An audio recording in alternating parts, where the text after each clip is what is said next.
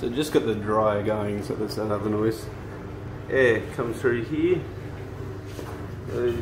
feeds down. This line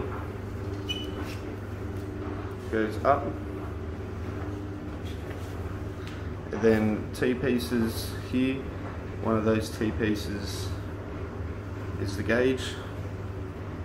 The other T-piece goes to the inflate. The inflate, so that's got pressure there.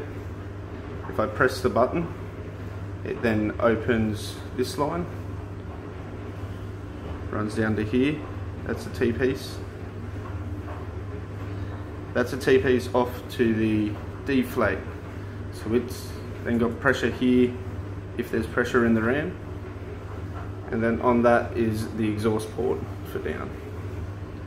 You keep on going down this one. It goes into the ram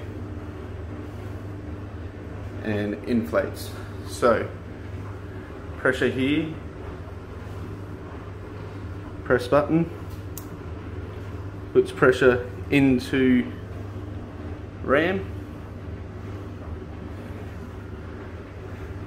That means this has also got pressure pushing back through the Y piece.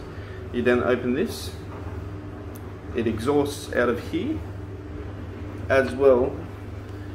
When it's moving in and out, it's actually sucking in free and blowing out free air through that exhaust port. So it only takes one